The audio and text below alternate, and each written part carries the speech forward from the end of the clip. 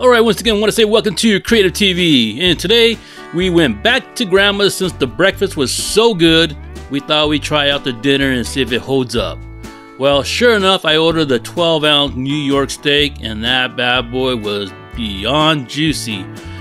There was butter on the steak, but it was mixed in with some ingredients, and I asked the waitress and she wouldn't tell me what the ingredients were, but it was on point.